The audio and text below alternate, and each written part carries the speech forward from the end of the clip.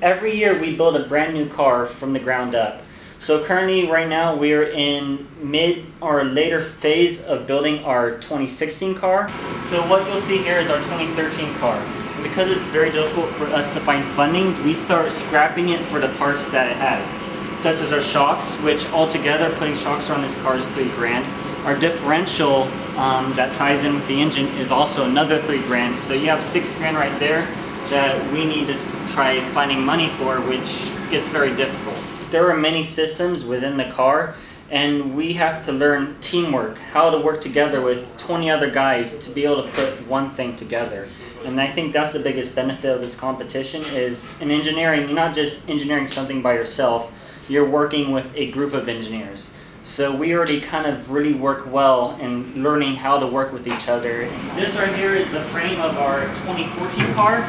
This one, we were able to finish endurance, and at this competition we were able to finish 19th out of the 80 schools that attended.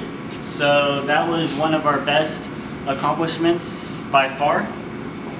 And this here currently is the 2016 car which we're building. You see the shocks that we've taken off the 2013 car, as long as the steering wheel assemblies, and we've kind of taken apart to fix little things we've seen as we put it back together.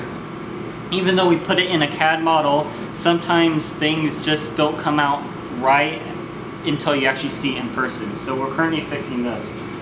This by far is the earliest which we have achieved a car or frame by this time of year.